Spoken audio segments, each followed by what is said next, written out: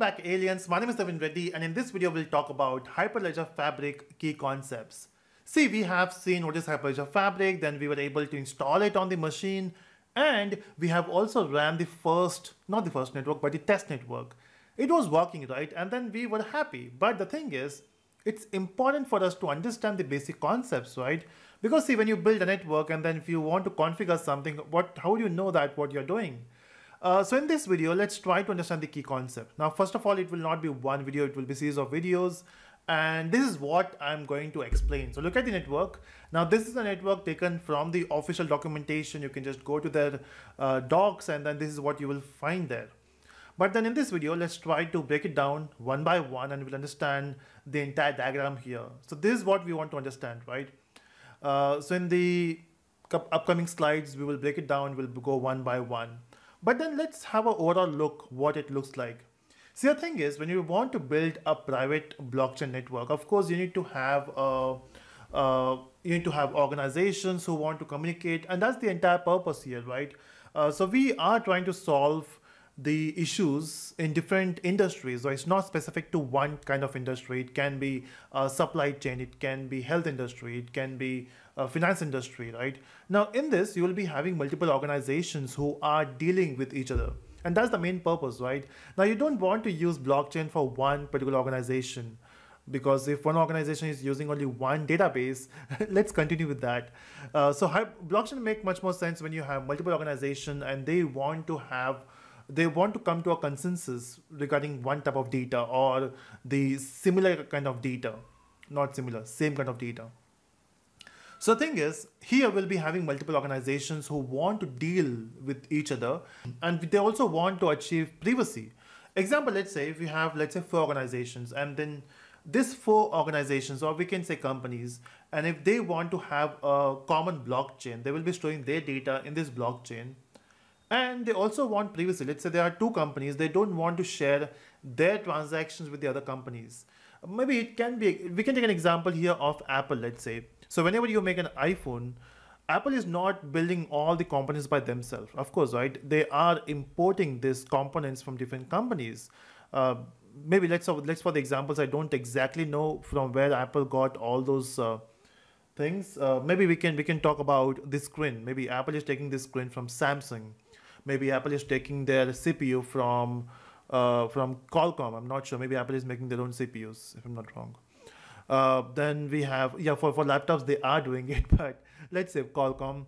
And then for their motherboard is coming from Gigabyte, and their battery is coming from some other company. So let's say we have this 4 company where when Apple is buying a screen from Samsung, Gigabyte don't want to know that, right? I mean, why Apple and Samsung want to share the price of their display to Gigabyte?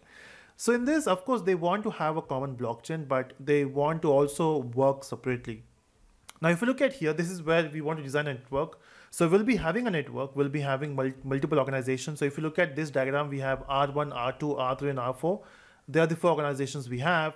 And then we have 2 channels here. We can see we have C1 channel, we have C2 channel. It will make much more sense when we go one by one. We have O4 here, which is an AutoAppear. Now, just to understand what AutoAppear does is, see, you will be having multiple nodes, right? And we have talked about it. So whenever you have a blockchain, you will be having multiple nodes in the network. Now, each node is responsible to save the blockchain or the database, we can say, or maybe we can say ledger.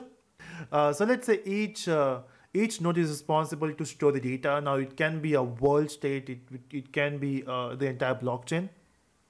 Maybe we can say ledger in general. So in this example, we have P1, P2, they are the nodes. P3 is also a node. Now L1, L2, they are the ledgers, right? Now this ledger will be available, will be having some data, and then we have P1, P2 as a nodes, right?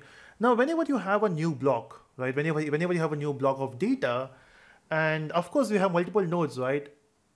What will be the sequence of a block? Let's say in a second you got 3 blocks generated. What is the sequence of those blocks which getting added to the blockchain? Who will decide that? That will be decided by O4, which basically AutoAppear. But then in this example, we'll be using some more features of AutoAppear. AutoAppear is also responsible to initiate the network. right? Of course, if you want to be a part of this network has to be there, right? So who will start it? And that's the job of AutoAppear. But of course, AutoAppear is not a magician, right? How would AutoAppear knows what is a network configuration, how many nodes will be there, how many organizations will be there? We need to do some configuration. Now, to understand that, let's start with the first one. So what we'll do is, let's make it blank and let's start from scratch. Basically, we have some labels here, right? So whatever labels we are going to use, we have R1, R2, and R3, and R4. They are the organizations. We have network configuration. We have CAs. Now, why do we need CAs? Is okay. We'll talk about it in some time. Then we have AutoAppear. We have consortiums, channels, channel configuration, peer, ledger, and smart contracts. So let's see them one by one. Step one, we need a network. So let's say this is a network, and we'll name this network as N. Okay. Of course, we can have any name, but in general, when you say network, we get N always. Now, in this network, of course, we need to have organizations, right? But then when you have these 4 organizations, someone will be taking the initiative, right? They will be saying, hey, let me just design the network for you. In this case, let's say it is R4. Now, R4 can be any organization, but let's say it can be R1, R2. Let's say R4 says, hey, let me create a network. So R4 will say, okay, I'm there, and now let me create a network. But then who exactly creates a network, right? Or instantiate the network is AutoAppear. But then we have talked about it. AutoAppear is not a magician to create a network by itself. So it will need some configuration, right? Some file where you have written all the things. This is the number of organizations we have. This is the number of nodes we have, the channels, everything. So we need to have a configuration. So let's do that. So R4 will create a configuration which is NC4, which is the network configuration. Okay, but then as I mentioned before, just by having a file will not be useful to instantiate a network. We need AutoAppear. So let's take O4. Now, why we are going for this convention of 4 is because since R4 has taken the responsibility of creating a network, so let's make it as O4. Of course, you can have any name, doesn't matter, but this makes much more sense, right? Now what next? Of course, O4 will be using this NC4 to instantiate the network. But in this network, we need some more components, right? So the thing is, whenever you have a component in the network, right, it has to be authorized. Who will do that? See, the thing is, it's very important. Now, when we say it's a permissioned blockchain where you have private members, all the members are well known. How do you know? How do you know a particular member?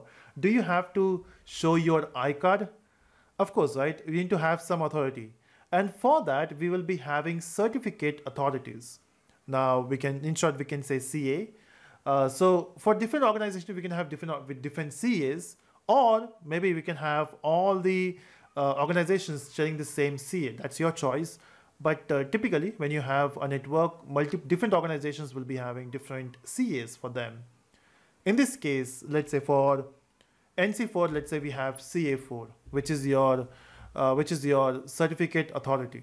Okay, now once you have your CA and once you got the component, let's say this is a big network. Of course, in this example, we are going for a small network. But what if R4 want to share its responsibility with someone else? Maybe R1 will show up and say, hey, hey R4, let me help you. Let me help you to create this network or to admin this network. Now in this case, we can also have R1 in the configuration. So they both are admins now, and they both have the rights to the network. They can change something, whatever they feel or whatever they like, and that's how we can do it. Now once we got the network instantiated, right? We got a network instantiated by the O4. Now it will be administrated by R1 and R4. We got CA4 to admin the components. Of course, we also need CA1 who will do the administration for R1, but we'll add it in some time. But then is it enough? Of course not, right? You will not be using a network without the nodes.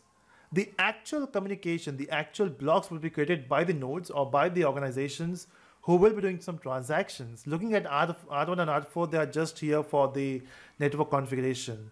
And in this example, R4 don't even want to do any transaction, any communication on the network. It's just there to manage the network. Maybe we can use R1, R2, R3 for the communication, for the blocks, but let's keep R4 for the configuration. Not compulsion. Of course, you can still use R4. It can be a part of the consortium to do transactions. But that we'll see in the upcoming videos.